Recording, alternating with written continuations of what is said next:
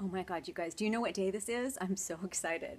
I've been waiting 12 months for the results of my scientific chocolate cheapo candy bloom experiment.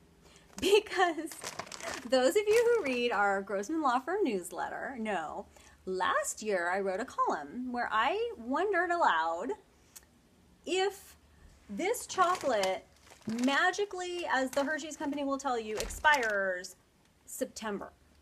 That just doesn't quite have the ring of truth to me, Hershey's, because what happens in October? Halloween.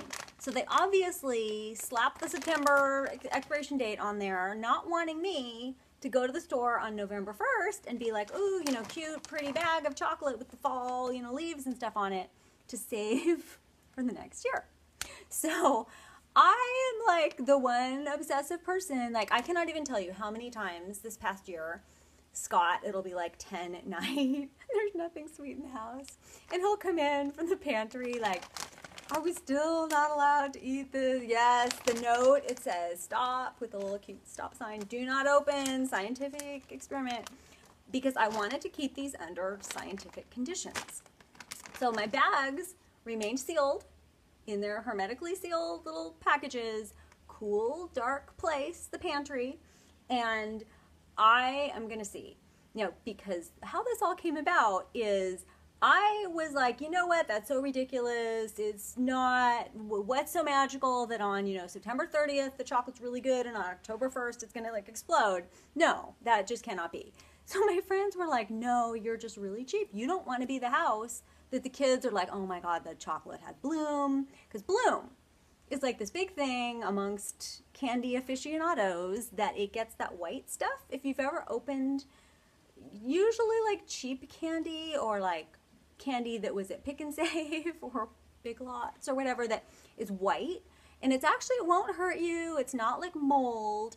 It's called bloom, and I guess it happens to candy, and it's not good, not a sign of quality. So anyway, it's going to be bloom. It's going to be really bad, and people take their hardcore, like Halloween, they're hardcore in this neighborhood. Like, we moved here, and I was like, oh, you know, there's not that many kids, whatever.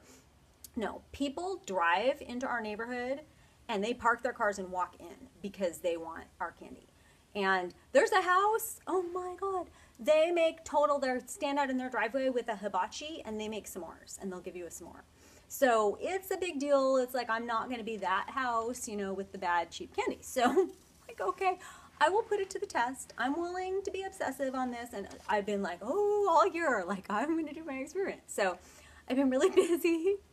I wanted to, like, on October 1st, I was going to do it. So it's now October 7th, so here we are. Anyway, you're my witnesses, internet. The scientific label is off. Scott's going to be so happy. He's going to come home and be like, oh, I can eat that candy now. So anyway, it's the special, like the Hershey's bag with like the cute little fall leaves and stuff. So, and actually, honestly, I can't even give this for Halloween because kids, the parents are all crazy, will not eat the, it's like the delicately wrapped ones. They want the kind that's like the factory pouch heat seal. This is a form of wrapping. It's like Hershey's Kiss. I personally would probably not let me do it. So I'm opening it. Oh my God, it smells so good. It's like you open the bag, they do something to this, and it's like, it wafts out. So, ew, crackle, I don't like crackle. You know, of this bag, I've got to say really the one I like is the Special Dark. And actually, I usually pick them all out and save them because they don't, like Special Dark, whatever, they don't care. It's just wasted on them. So, go back outside and play. I'm sorry, I'm hiding. Go out! I'm actually in my bedroom because I'm hiding from the kids. They've been chasing me all day. So anyway, okay, so I'm going to experiment on one that I don't really like very much because that seems like, you know, I don't want to waste. I'm not going to open a Special Dark and have that be wasted. So, okay, here you go. I am going to find, I just want a regular, like a milk. Wow. Okay, we'll do a Mr. Goodbar. Scott really likes that.